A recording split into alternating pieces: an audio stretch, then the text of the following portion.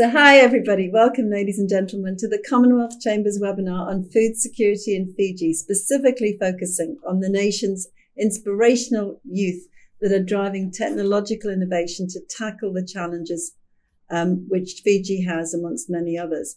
Today's webinar is an important opportunity to discuss the critical issue of food security in Fiji and to explore the steps that can be taken to ensure that all Fijians have access to nutritious and sustainable food. As many of you know, food security is a complex and multifaceted challenge that affects communities and individuals in different ways. It involves not only access to sufficient and nutritious food, but also the stability of food systems, the resilience of communities, and the sustainability of food production. Over the next hour or so, we'll sit in conversation with our distinguished speaker to explore the key drivers of food insecurity in Fiji and discuss the innovative solutions that are being developed to build resilience in communities across the country. Our speaker for today is Rinesh Sharma. Rinesh is the founder of Smart Farms Fiji and is also a member of the Parliament of Fiji. In fact, he's the youngest member. He graduated from the Jawaharlal Nehru Technological University with a bachelor's in computer science and engineering in 2018. In the same year, he began developing Smart Farms Fiji, an initiative to build hydroponic farming kits to be used by the local population as a cheap and sustainable way to grow fresh and nutritious vegetables, fruits and spices. Having experienced the lack of access to nutritious produce during childhood and subsequently the devastating effects of the COVID-19 pandemic on prices and availability of food, Rinesh conceptualized a large-scale system of hydroponic farming as a means to grow reliable and quick harvests of quality produce for localized access. More recently, he and his team have curated an at-home hydroponic kit containing tools to set up the farm and 15 seedlings of vegetables and fruits, along with a step-by-step guide that will allow anyone to successfully manage the home farm. Smart Farms Fiji has won numerous awards and secured substantial funding since inception. Since 2018, a $15,000 grant from the local Fiji government was granted to the entrepreneur to invest and incorporate hydroponic systems into large commercial farms across Fiji. The project also won the Youth Collab Challenge, organized by UNDP Asia in 2018, and received funding from the Bill and Melinda Gates Foundation and One Young World in 2020, largely for the project's significance in alleviating the impact of COVID-19 on Fiji. Rinesh has also won the Prime Minister's International Business Award for Young Entrepreneur 2018 and the Commonwealth Youth Award for Excellence in Development in 2020. Not only was he recognized under the Fiji's 20 Under 20 Changemakers Initiative in 2020, he was also the nation's official representative during the Youth Pacific Summit 2020. In 2021, he was nominated for the Forbes 30 Under 30 Asia list. I'm sure Rinesh will tell us more about himself and Smart Farms, and we are more than delighted to hear all about this. So Rinesh, over to you. Thank you, Julia, for the lovely introduction. Took me back to the years of the struggle and then the days, as you were highlighting those achievements, because, till this date, or any successful person can say that their success is always outnumbered by their failures, because, it's their failures and challenges that shape your success. Yes, my name is Rinesh Sharma. I am 29 years of age from Fiji, a beautiful nation in the Pacific region. Yes, here we really face the brunt of climate change, and it has already, for the previous decade, has been affecting our lives. And as a youth of the country, I feel like it's my responsibility to implement the change that the world talks about, but easier said than being done. So Smart Farms Fiji basically was born at the Youth Collab Summit in 2018 at the UNDP, where this initiative was awarded one of the top innovations for their summit. And the whole idea behind this was that we grow crops in a healthy and sustainable way using local-based resources. Now, the whole idea was to cultivate crops because we were a heavy dependent, a country that's heavily dependent on importations of crops, about a 200 million annually, off the record. So I knew the problems that exist in agriculture. And while finishing software engineering in India, I told myself, let's embed technology into agriculture and fisheries, and let's take the technology back home and try to make a difference. So that was how Smart Farms Fiji took off. And this was in 2018. Great. Well, that's a great introduction, Rinesh. But I think before we go into that a lot, let's hear a bit more about you. So tell me about your story and how you got to where you are now, because I think that's as interesting as anything else. And it's certainly the backdrop to how you've got this exciting agricultural project in Fiji. Well, I think, if I go way back, I think leaders are not born. I think they are cultivated. And by hydroponic farming, right? You mean in particular of hydroponic? No, I'm sorry. Was it meant to be a joke? Okay. So the question still remains, right? Okay, so how I got here. I think we grew up in a very simple family where, we used to, parents worked an 8 to 5 job, and we look forward to Saturday where we go shopping, and, we get a Cadbury chocolate. Those were the little trophies of our lives. Or we go to McDonald's once a year, and that would be the heaven for us. So we come from that family. And despite that, my father lost his job when I was in grade 8, actually grade 6. And the day you realize that your parents' income is less than the monthly your parents' income is less than the monthly expenses, you become an adult. So the struggles began at a very young age, and you had to How old were you then? Overcome. Sorry? How old were you at that point? I think I was probably 12, 10, something, yeah. But I remember grade 6 very clearly. That's when we lost the job, and my father lost everything, and we basically didn't have a roof on top of us. So that's the day I became an adult, and it was always like I was always hungry to achieve. If I saw something, the whole idea was that one day I'll have it. I'm not going to snatch it from someone else. I'm going to build it. I'm going to work towards it. And then later on, I realized that when you earn something, you value it, you appreciate it. And I think that's really key, for a person to lead, or for a person to be successful. So down the lines, I worked numerous jobs. I was a bartender. I worked at McDonald's for 8 months. I washed cars. I did door-to-door sales, and I basically, I was a very shy person. I started modeling in Vancouver.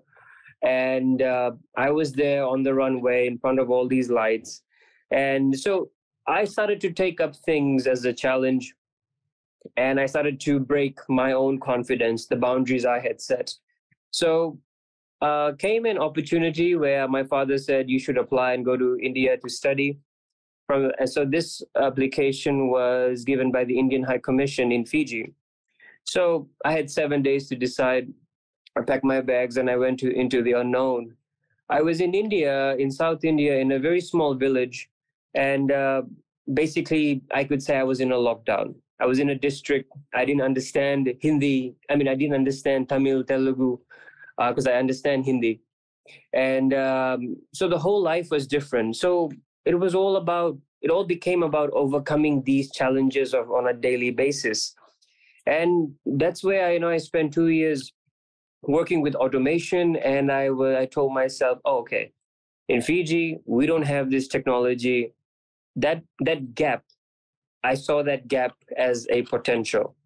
So I came back to Fiji and the main reason I came back to Fiji was my mom and dad are here.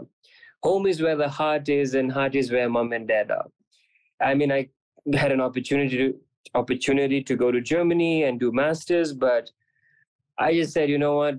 Let's just be there for those two people who taught me how to walk, taught me how to eat, taught me how to even reach this point.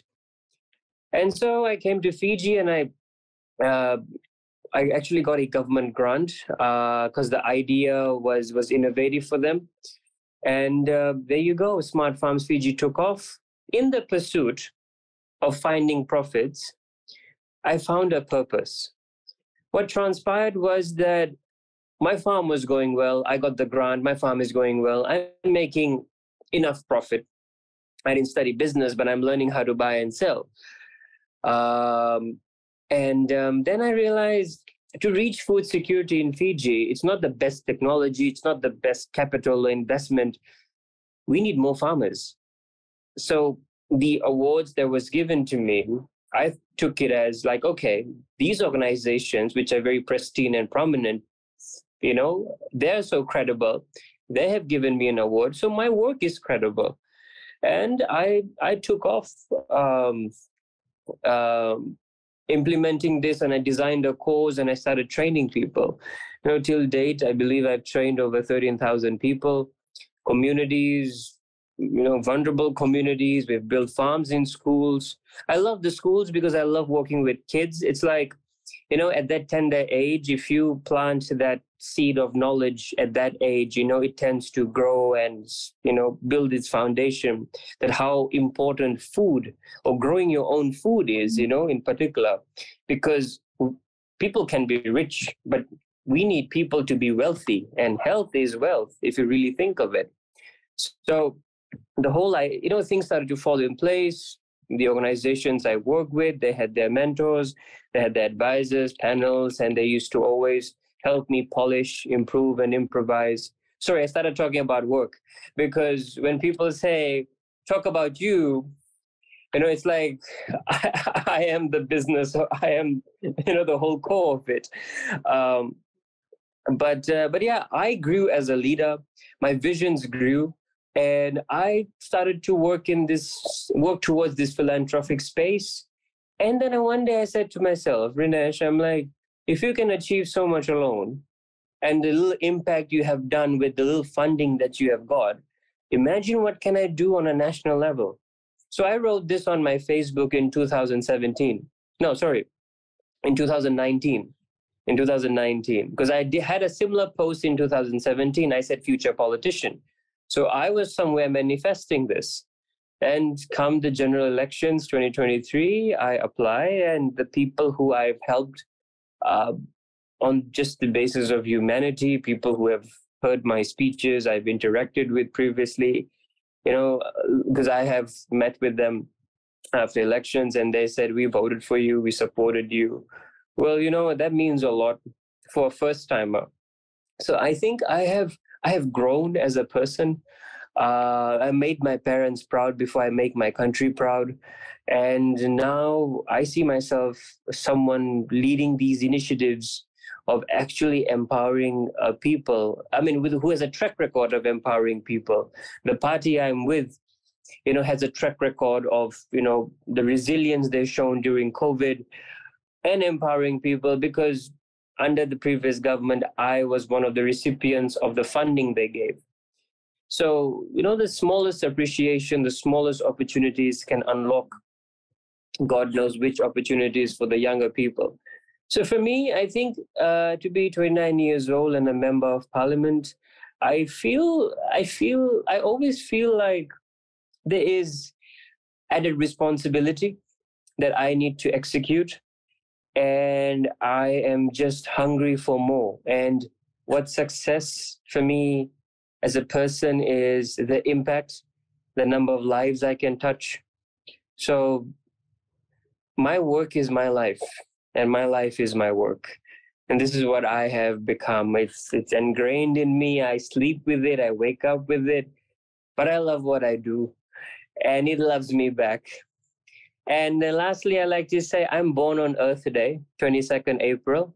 So nature has been very kind. It has given me so much. And I work in the space of conserving and, developing nature. So I think it's a give and take. So yeah, that's about me. Brilliant. Okay, so which is your party in the parliament, Rinesh? They are called Fiji First, and currently we are the opposition. Yeah. So what have your speeches been on that you've made in parliament? My speech is this week, Friday. No, but you've made speeches before. What have you been talking about in parliament? No, this is my first time. Your maiden speech? Oh, wow. Okay. Yeah, my maiden speech is on Friday. I'm the second one for Friday. Is it a secret, or do we know what you're going to talk about? Yeah, it's going to be those 20 minutes is a lot's going to come out. I think a lot's going to be centered about what, not the government, but what can you do for the country, because the individual or self-sustainability is very important now. And the ideology of dependency, COVID has taught us. We were in our premises. Did we utilize land? Did we harvest rainwater? Did we, do things that can sustain us? It's coming down to that. So I think it'll be more people focused, because at the end of the day, I realize if you're not good with people, you won't be good at business, government, or basically anything. It's people that you need to know how people work and how to really, really impact lives if you really want. Sure. Yeah. So when were you elected? 24 December 2022. Just recently. Right. And I've never before. I've never stepped into the parliament. So how many MPs are there? In total, 55. 55, okay. And do you have a constituency that you have to look after? Yes, we do. Yeah. So do you meet your constituents, or how does that work in Fiji? Currently, right now, I'm absorbing things as they come along. So we are Parliament kicked off this Monday, actually. Mm-hmm. So good. No wonder you're busy. No, it's chaos. The amount of Thank you so much for being with me today. So tell me more, because I was reading about Fiji, and there's 330 islands and 500 islets, roughly, right? That is quite amazing. So let's talk about food first. So is there a lot of fish with all of that coastline? A lot of fish. Right. So that's not an issue in terms of food security, a lot of fish, right? No. Right. So people have enough protein, presumably, from the fish. Mm-hmm. Yeah. Right. Yeah. Which is very healthy protein, right? Yeah. Right. So in that respect, Fijians are quite lucky. But what you're adding with the hydroponic farming is the fresh fruit and vegetables, right? Right. And tell me about the land and cultivation and what happened in the past and why there wasn't plenty of fresh vegetables. Well, I think to understand Fiji now, you have to go a few decades back. Mm-hmm. Let's do that. Let's do this. So I think in 1987, Fiji saw its first coup. Yes. Which is sort of based around the racial lines of division and segregation. Basically, the sugar industry, which was our major, collapsed. Yes. Eventually. So the farmers and their kids, it sort of like impacted agriculture as a whole, because the farmers left the lands, the leases were not renewed. So it was just not. So how did that happen? Who owned the land that didn't renew the leases? No, so we had a group of people take over government. Yes. So basically it was more towards the indigenous, in favor of the indigenous, and not really and it was against the Indo-Fijians, the Fijians who came from India, the Girmitias, were farming cotton and sugarcane in Fiji. So it impacted these two industries, and also farming was also not seen. So we lost farmers because people didn't want to farm anymore. And, then they created a generation gap. and people were running to the the rural to urban rush because they just want to live in Yeah, the city. I was looking at about 50% of the population of 1 million live in towns and cities, right? I mean, that's quite high when I consider how much landmass you have, actually. Well, very little land mass and very high traffic in the cities. Um, so there was a major shift from the rural to the urban centers, and when I stepped into agriculture, people were like, people were making a mockery out of it. They're like, he studied software engineering, but he's selling vegetables and cabbages. Is he out of his mind? Well, I would say entrepreneurs are crazy people until you make it a reality, and then everyone's like, "Oh, I knew that person. Yeah. I knew he would do something. They didn't know, but something." But so land utilization reduced. Land ownership was the major concern in the country, that we just wanted to acquire our land, but utilization was not really happening 3 decades ago. Until the previous government came and made sure that subdivisions start to happen. With tourism, you get a 99-year lease. But let's coming back to agriculture. Lands are quite easy to acquire in places, but it's the initiative and it's the heart of people who are not driven to farm. No, they are not. During COVID, yes, people went back to their villages, to their areas, to their provinces, and they farmed. But after borders opened, they came back and they pursued with the previous jobs or something similar. So the whole ideology, it's all in the mindset over decades. Farmers would think, a farmer would think, Julia, that my son is not going to be a farmer. Yes. Yeah. They wanted to be a doctor, engineer, lawyer. Yeah. And then I come in with basically everything I can make look good. And I say, you know what, I'm going to be a farmer. And now I have... Well, kind of, Rinesh, not exactly. Bit of a glamorous farmer, if you ask me. I'm trying, Julia. Well, I think, Rinesh, what's amazing is you're actually making farming glamorous. So that's very cool. I'm trying to model my way through, So, again, I think modeling taught me a lot. I can carry a fork, a brush cutter with the same confidence, and be like, you know what, this is it. But the serious concern is that people don't want to cultivate. Yet I feel like, and only during COVID people have initiated these things. But it was the whole mindset. And to be very honest, because we have a population, I believe, that's very workable. We have a population where implementing the change we want to see can be done. It can be done, but as long as people are with us. So the generation gap existed. Farmers didn't get leases. So automatically food production reduced. Okay, and then climate change, for example, with high humidity, more pests thrive. And these pests basically eat up the capsicums, the eggplants, the tomatoes. And it's not just one pest, it's a group of them. Yeah, it's teamwork at best, And so climate change is an issue. And climate change in this sense, we have a lot of unprecedented natural calamities. The cyclones are getting stronger.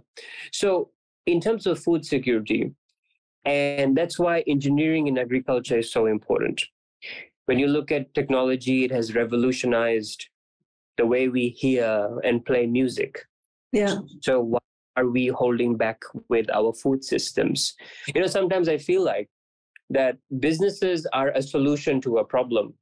In order for the business to be continuously being a solution to the problem must exist with our food systems.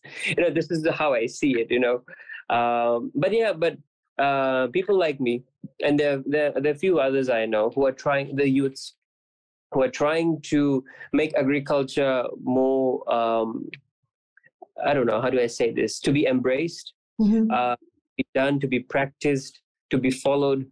I come in and I start farming. And today I can say after 5 years that that farm, that soil has got me a seat in parliament to serve the nation. And I portray it as, this is the power of our agriculture. This is the power of our people. So what I'm seeing right now personally is young people who want to be agri-entrepreneurs, because I have a whole bunch of messages from these people on my social media, which is very, very good to see. I think it's a reward that money can't buy. So I'm quite grateful, but slowly that ideology is coming in now. Right. So can I just ask, so how much of Fiji and the islands, and obviously the soil, the 100 or so inhabited islands, how much of it is actually arable land? Well, less than 50% of it. Yeah, desalination is an issue. These are all volcanic rocks, or islands, if you want to state it that way. And there is healthy soil, but again, to the businesses that keep up the economy also pollute the environment, which is raw material of the economy. It's a debt trap or debt cycle. I would see it in that way. But obviously agriculture is somewhat viable, because if you think of the earlier success of the sugar crops, so I just wonder if is your part of your vision to look at nations like New Zealand, who've actually made serious inroads into real economic progress through value-added agriculture? Yes, that would be the goal, because value add is so important, not just in terms of having better exports and GDP, but in terms of the ability to make people see beyond. You don't sell ginger for ginger anymore. And tourism. Fiji is massive on tourism. It's a brand that doesn't even need promotion. So anything that's value added into with any crop, and exported, it's only going to do well for the country. But like I said, so what grows well in Fiji? What value-added crops grow well in Fiji? Ginger, turmeric. We have like 8 varieties of kumala. Sugarcane is massive. We have rice. And what else we have? Yeah, we have dalo. We have a variety of root crops. Cabbage, mint. Tomatoes. Chilies, massive. Vanilla? Can you grow vanilla? Yes, we can. Because vanilla is huge, isn't it? It's like Madagascar almost owns the vanilla crops of the world.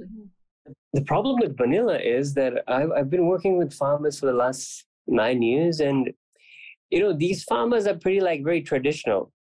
And they tell me that we forgot to pollinate it, because you need to pollinate it at a certain time, otherwise the flower closes and done. That's it.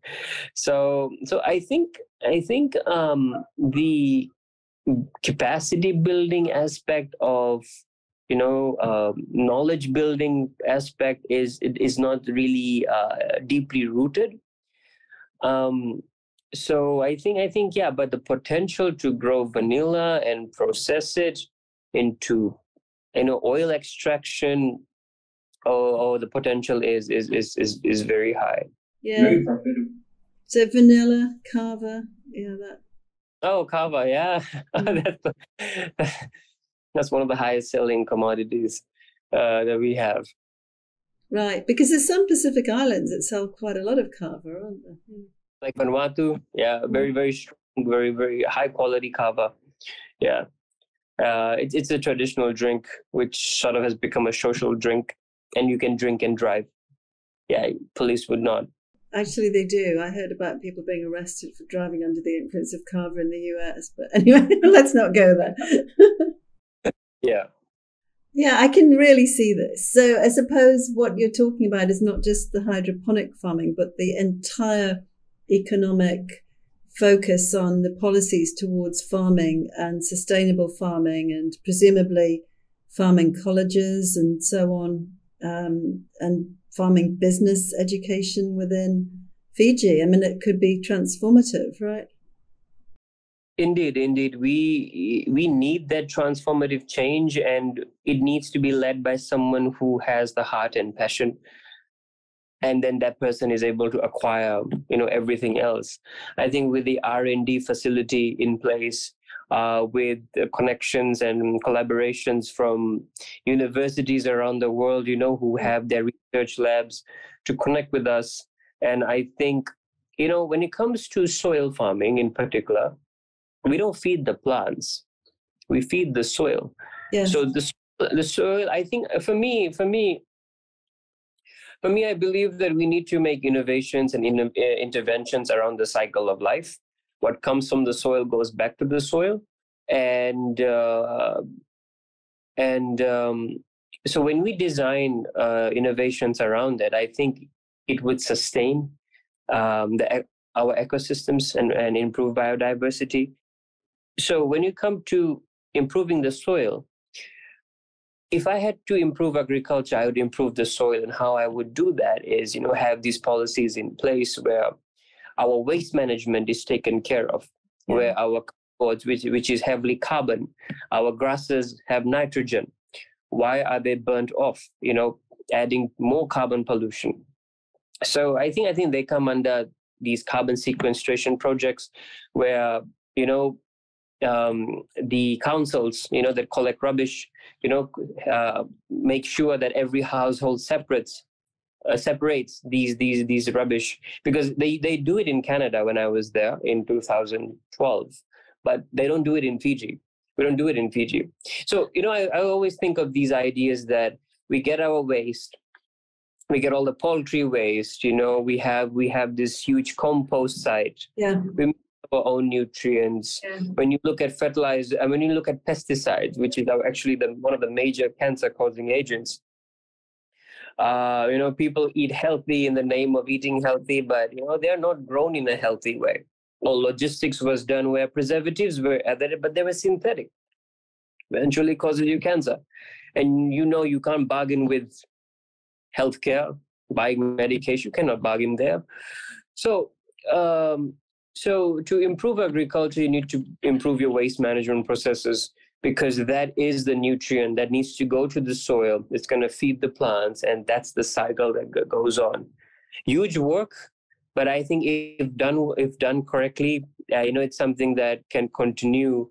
Or in terms of pesticides, so if you have like a neem tree, plantation, and you have a machine that processes or extract neem oil, other things. You have one of the best natural, antifungal. Yeah, and these could be available to the farmers, at a cheaper cost, because again, we need to promote. I need to, help the farmers to grow their businesses, because what happens in Fiji is, they farm in basically without a greenhouse or without much equipment. It's a lot of hard work, because I come from there. And when a cyclone hits or heavy rain hits... Yeah, often when we hear in the rest of the world about Fiji, it's because there's been a cyclone. Wow, I feel so good about this. And in my experience, we planted kumala, and some baby goat from the other side of the mountain came strolling by and started eating, the kumala shoots. And it's something like, once the plant, once the saliva comes on the plant doesn't grow. So I researched about it, but that's what transpires. So a farmer has a lot of issues that is not accounted for. And this is why I always feel that farmers are the heroes of the country. Yes, the medical field is too, but but farmers who feed people, and I think they need immense support. But there's a farmer in all of us. I believe that there is a leader in all of us, and we are responsible for our lives, for the choices we make. So the initiative is to always, empower people by saying, you need to take charge and control of your life, and you need to start farming. don't depend on the farmers. Farmers have problems, agribusinesses have problems. Government will always have problems. The world has problems. Yeah. But, Rinesh, farming the world over is quite a subsidized industry, isn't it? Because it's often seen as a sort of key function of any government and society, that food production, therefore, farming tends to be subsidized. So what do you see about that in Fiji? And, what policies do you think there should be in terms of subsidy? Or perhaps you haven't thought that out, but clearly that is a sort of mixture of incentives and subsidy, I would imagine, to really create sustainable farming. Well, the previous government actually, I know this one, they provided, in particular for the sugarcane industry, they would be, as the prices of fertilizers would go up, the government pays the difference, but the farmers only pay $20 per bag. Mm-hmm. That's the same, and the government takes the cost as the cost increases, because I think with the war in Ukraine and Russia, that's had a big impact on fertilizer, hasn't it? Yeah. Mm-hmm. It massively. Oh, just the fuel cost, and because we are heavily dependent on importations of a lot of things. So there was this little crisis. Funny, you see these little crises go on in Australia where the people are fighting over toilet paper.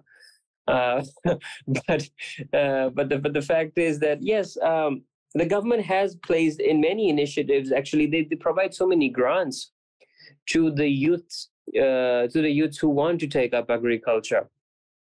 The support is there, but the issue there, Julia, is that we don't have people who want to farm. That's the biggest problem. But that's the same everywhere, Rinesh. It's not just Fiji, right? It's not an aspirational thing to do generally to farm, which I think is why it's so important what you're doing. Yeah, I try to make it look good, but I always tell them that without hard work, you're not going to get anywhere. No, I spent quite a lot of time when I was growing up on a farm in England, and that is really hard work. My godfather was a farmer. He got up at often 3-4 in the morning, and it was freezing, right? So I remember he used to come back about 6:30 a.m. for breakfast, because he'd already been out for 2 or 3 hours. Because that's how early the day started. Of course, it has its joys as well, that kind of life, but it's quite a tough life. Mm. It is. I think no money can buy that feeling in the world where you plant a seed and that seed becomes a fruit. Yeah. And I think nature is so beautiful.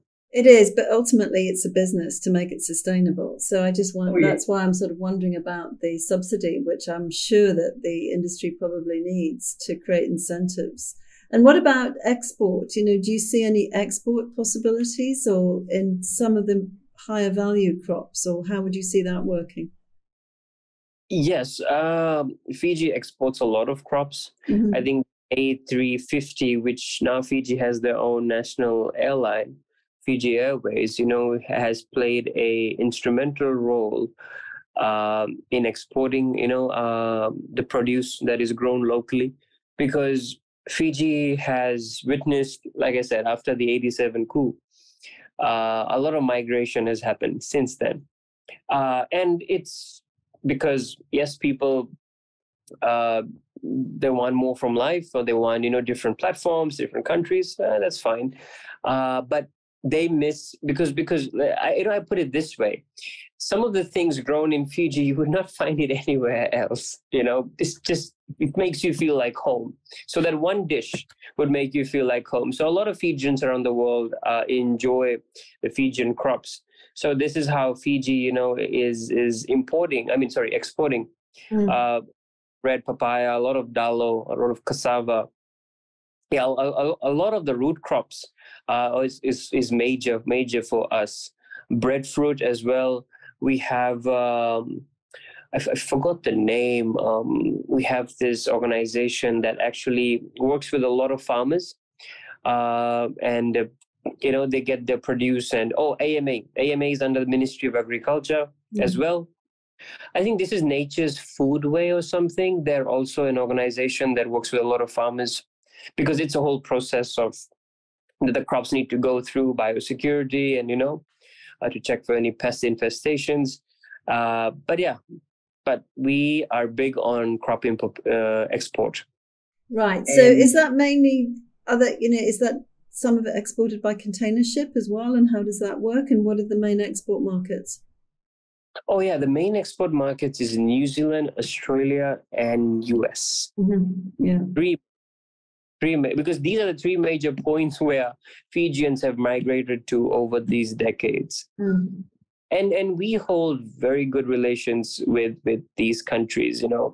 They've always supported us in times of need. And we are very and the ambassadors too, for over a couple of years, they have worked with numerous groups in Fiji about with numerous initiatives. So yeah, they're really making a difference with not just export, but having their presence felt in Fiji. And I've been personally a part of these events, and I got to learn so much from them. So what about aquaculture? Are you moving on to that as well? Because presumably with the enormous coastlines, there must be huge scope for aquaculture and fish farming. Well, I have studied aquaponics. I've just not implemented it. Mm. Yeah, so... But whether you really need aquaponics or whether it's something more, perhaps a natural solution when you have such enormous coastline. I mean, you're not short of coastline. Okay, on a rough day, would you get in a boat and say, I'm going to fish today? Fishing people do, that's the life, isn't it? Yeah. It's crazy out at sea. Yes, we do, but it's a lot of the previous government, because there's been a change of government just recently. It's just been a month. So the previous government was in power for the last 16 years. Mm-hmm. A lot of initiative. I think $10,000 was given to the first timer who wants to start up a fisheries business, and it goes up to 200,000. Yeah, but this is more of an in-house, fisheries mechanism. Along the coastal lines, it's more like people who just get on a boat, go fishing. If they find stuff, they have their usual spots beside the road, and they're selling their produce. And it's quite simple. Yeah, I mean, it would be kind of interesting to look into the fishing rights and how they're being managed and so on. But I guess that's another project beyond what you're doing at the moment. Beyond. Yeah, I've not even stepped into that space. So tell me more now about the hydroponics business, because, when I looked at what you're doing with the kits, I thought, ooh, I want one of these. They look amazing. So where do you source the kits? How did you put them together? Tell me all about the nuts and bolts of that. Oh, wow. It's like giving the secret soup away. No. You can leave a few key details out. Don't worry. So, that reminds me, there's two parts to it. One can build it, but if you don't know the technicalities, you would not be able to operate it successfully. Yeah. There's always two parts to it, because YouTube shows you how you can build it. So what I did was, it's basically simple plumbing work. You need to know how pressure works with submersible pumps, and the pump is the heart of the system. And so basically what I did, I sourced materials, not the correct materials, but the substitutes which I thought would be viable. So it's been like 7 years of testing and, many components put together, and see how, when they're integrated together, how they function. So, yeah, I kind of like sourced. Like I said, I have a lot of failures more than successes. So where do you source the components from? Local hardware stores, or some store that sells aquarium products. Or I would import most of my things if I have a project at hand, and I would assemble it together. Mm-hmm. So after finishing engineering, I think, yes, it takes me back So I live in the city, in Lautoka City. My backyard space is like 12 meters by 15 meters. So I set up a 200, about 144 planter system.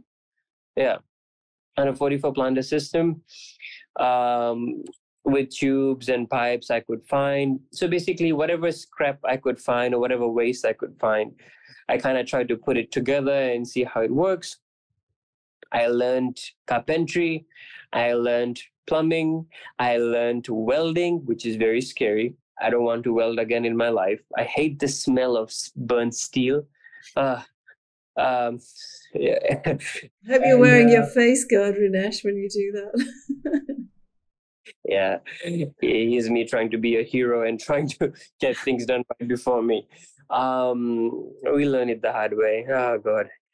So yeah, I remember, the one flame. I wore the glasses, and one flame came right between the glasses and my eye, and it went out. Yeah. My left eye.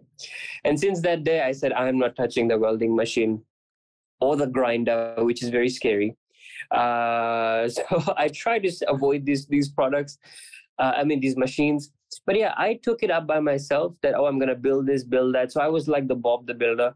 I tried putting things together. Hydroponics has many systems. You have deep water culture, you have NFT, which is a nutrient film technique. You have a A-frame as well. So many different systems, but a few technicalities would change according to the system. No system is different. Or you can have a normal wicking system where you just have a wick submerged in the nutrient solution, and the plants automatically, receives water. So yeah. So what about power? Does it need power, or is it solar powered, or how does it work? Yes, so the pumps can be solar powered, or it can be connected to the grid. Mm. So electricity is quite reasonable. I would say cheap. And the pumps, it depends on the pumps as well. So these are aquarium pumps that I use. Mm.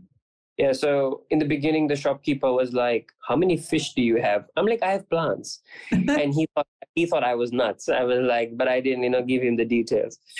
But later on, then he found out when he read in the papers, he's like, "Oh, you're the guy who buys all my pumps."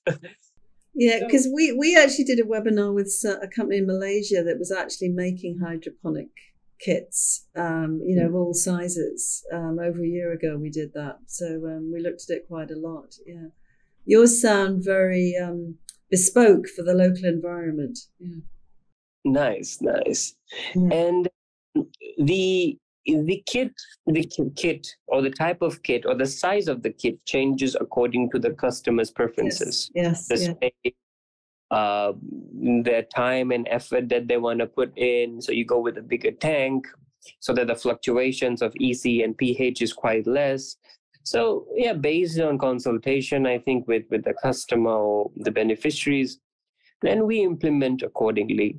But yes, everything for hydroponics to function successfully is available in Fiji. That's great. So do you see hydroponics as more like a kind of kickstart and a supplement perhaps to a much bigger initiative in farming?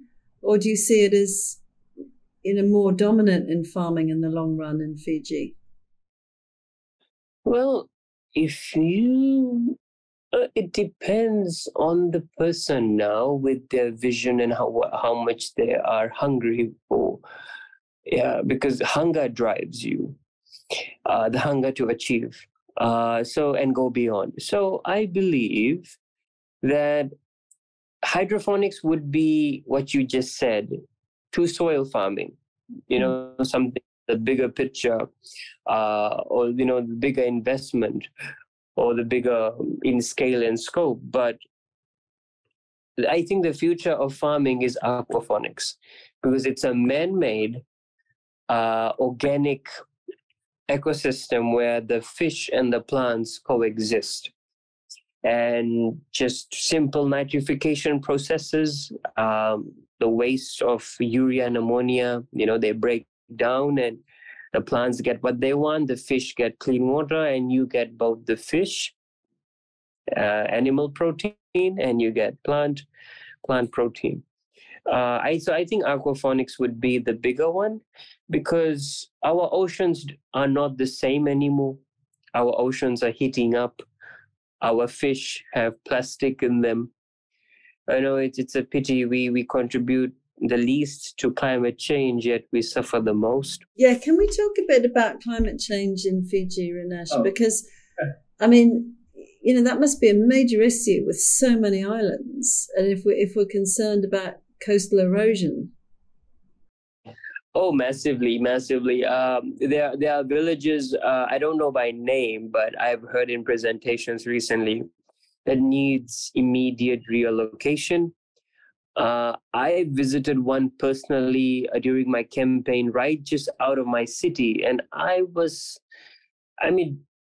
just not even a meter, and then the waves on a high tide, hits there's the side of the house. That's scary. Yeah.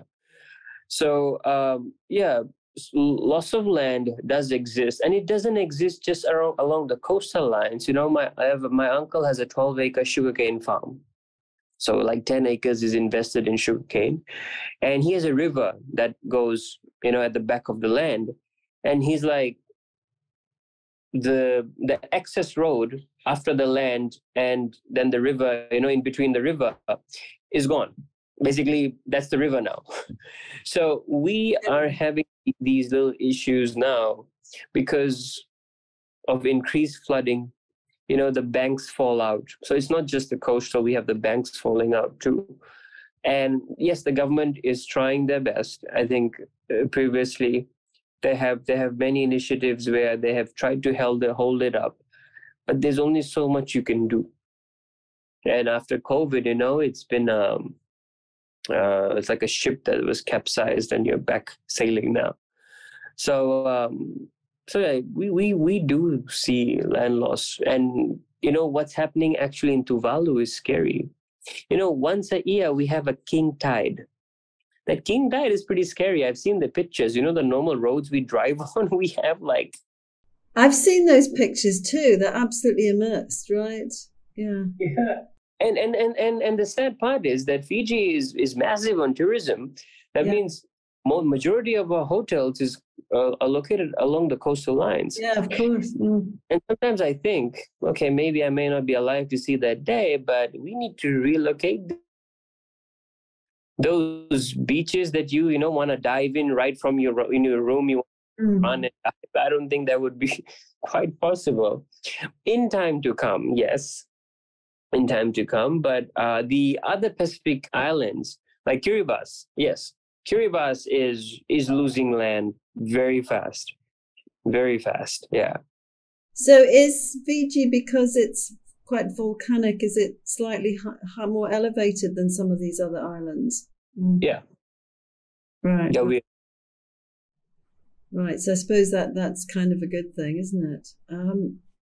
Can you tell me a bit about any plans you might have for sort of ecotourism based on the amount of organic and hydroponic farming and all of that? Because, that's quite an attraction that people are very interested in nowadays, isn't it?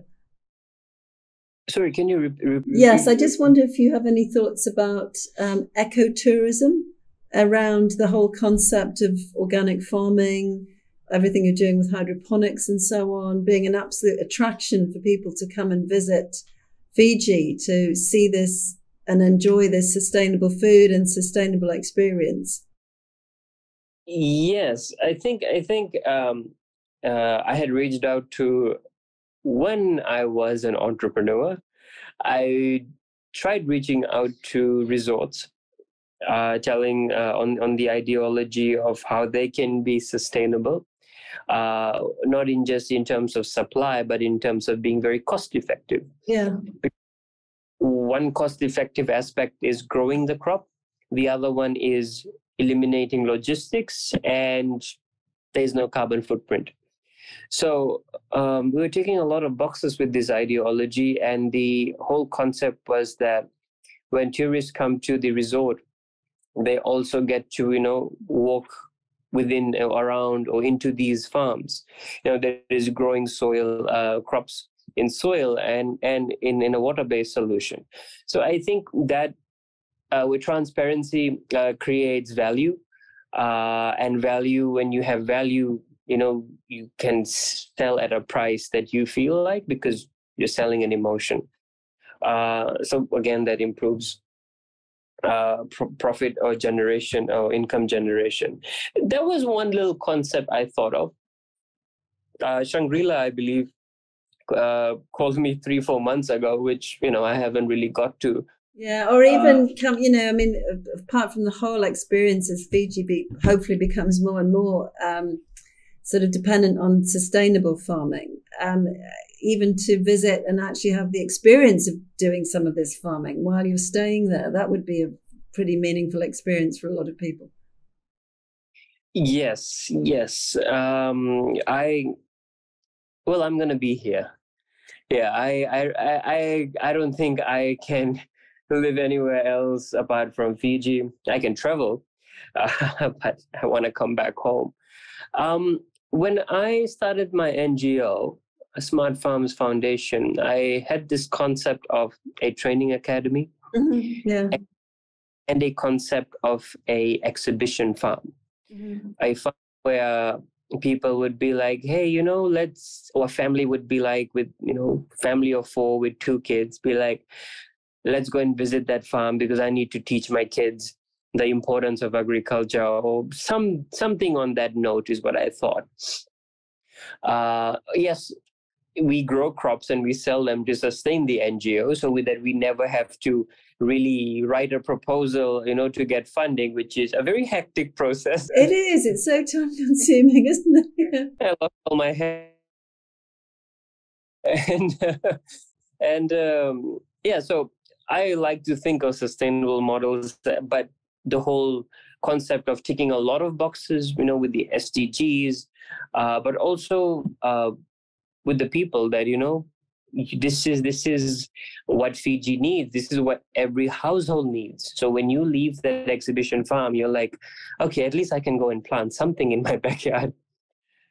So yeah, if I'm in this space, I have these I wouldn't say powers, I would say the responsibilities. And I really hope, if ever or soon, if we are in government and I become the Minister for Agriculture or Fisheries, either way, I really get to bring in all the collaboration and support and make it happen for my country. This is the vision.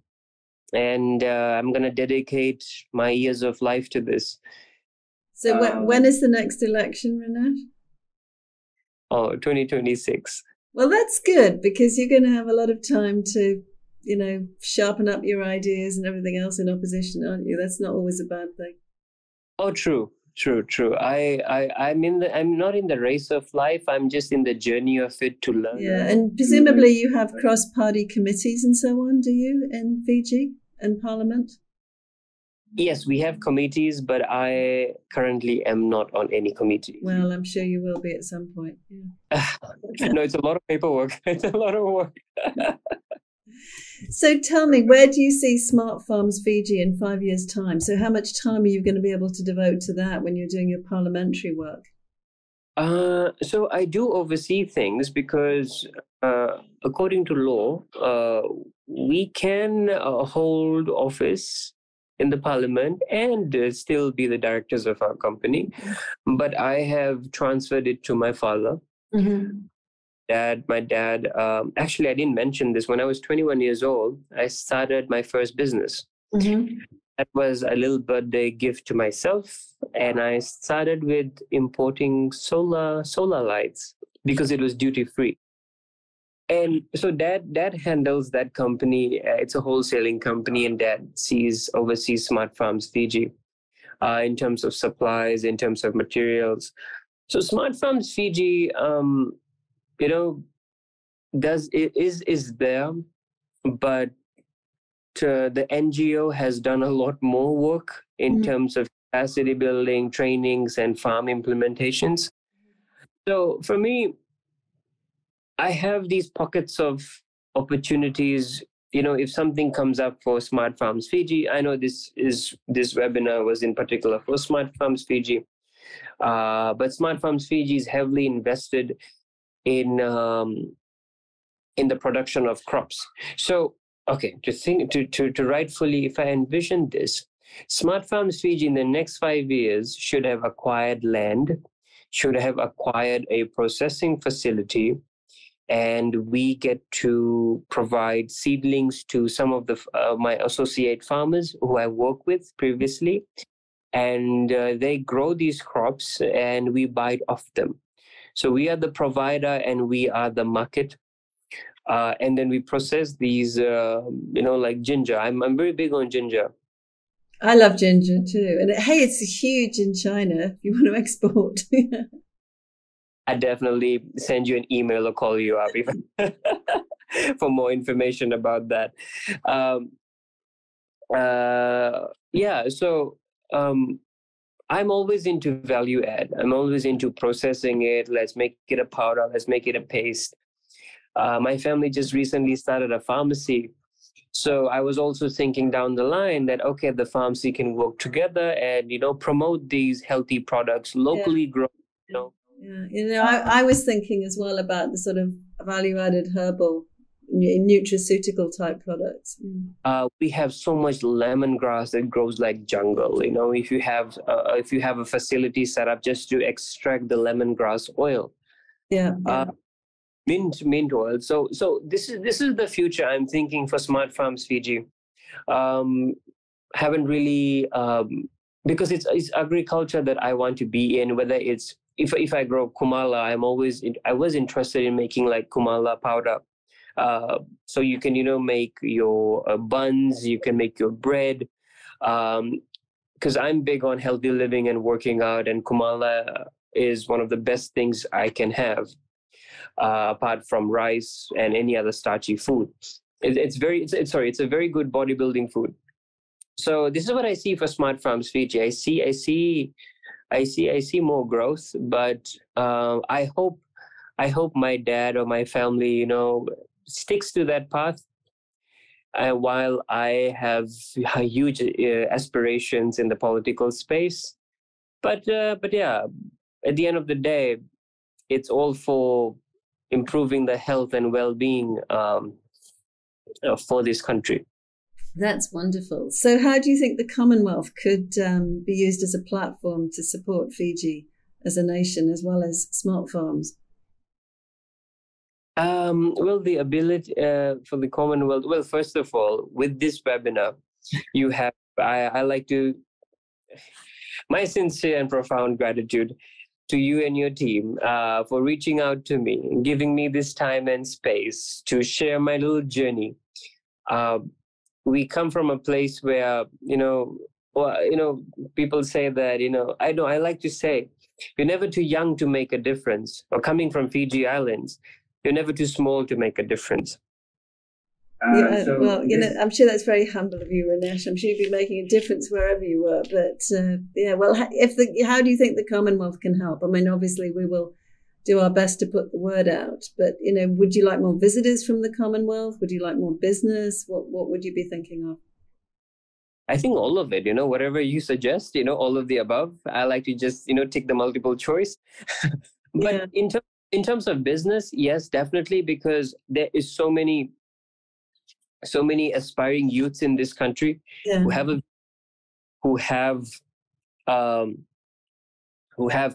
are passionate with their initiatives, and not just passionate, but they have the financial literacy training.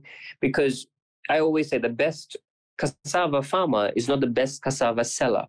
Yes. Okay. Yes. Growing it is one thing, the ability to sell it is the other. Yes. And I think Commonwealth spreads more of their initiatives or their success stories, with the academic institutions in Fiji or the schools. They're very kind and they're very welcoming. Fiji is a very welcoming nation. I think in terms of just knowledge sharing to begin with, from the business aspect, if investors are willing to work here or invest in companies, even in Smart Farms Fiji, I'd truly love to hear them out, consider, learn, contribute, um, and make it happen, because it's not just profit based. My mindset is more of a green entrepreneur, where the environment to flourish at the same time with people and with the entity itself. So I think in terms of the nation, the academic institutions are always open, the government is always welcoming. Feel free in terms of investment, yes, in terms of empowering other people, the young people of this country. Because the thing is, when we were in school, I feel old now. Wow. uh, uh, when we were in the high school, no one really came to us and said, oh, you could study this and then study that, and then you could get a job. For example, Commonwealth. You can work for the Commonwealth. You can work for the UN. You can work for the European Union, IMF, World Bank. There was never really a guidance. But and that's what still I feel like is lacking, despite people having smartphones. That it's directionless. Yeah. Bit directionless, perhaps. People need to have the opportunities perhaps made more clear to them. Yeah. And once it was just like, okay, be a doctor, lawyer, or nurse. Can't do that. Can't be a pilot. It's too expensive. Yeah. So, I mean, that was a dream, to be a pilot. Well, I'm sure when you're a successful entrepreneur and everything else, you will easily qualify as a pilot. No, I'd rather own a plane and hire them. Yeah. Jokes apart. But yes, feel free to reach out to us. Yeah. Feel free to... if there's more platforms of yeah, absolutely, we will. Well, thank you so much. Yeah, and really wish you every success with your speech. Is it going to be online? Can we watch it? Your speech? Yes, it will be online. Amazing. Yeah, so I'm going to share the link with everybody who signed up for the webinar. So send it to me. I will be sending that out, and we'll be rooting for you, Rinesh. Okay. So. Thank you so much. Well, Rinesh Sharma, the youngest member of parliament in Fiji and the great entrepreneur of Fiji Farms. That's wonderful. And it's been so great talking to you. I do hope we can talk again soon. Thank you so much, Julia. Well, that brings us to the end of today's webinar. And I'd like to take another moment to thank our speaker again for sharing his valuable insights and experiences with us and shedding more light on the critical issue of food security in Fiji and all the challenges that are waiting to be tackled in Fiji, in which I'm sure that he, as a member of parliament, is going to play his part in tackling. I also hope you've come away with a clearer sense of the steps that could be taken to address the issue and to make a positive impact on the Fijian community. We look forward to seeing you again soon. Take care and bye.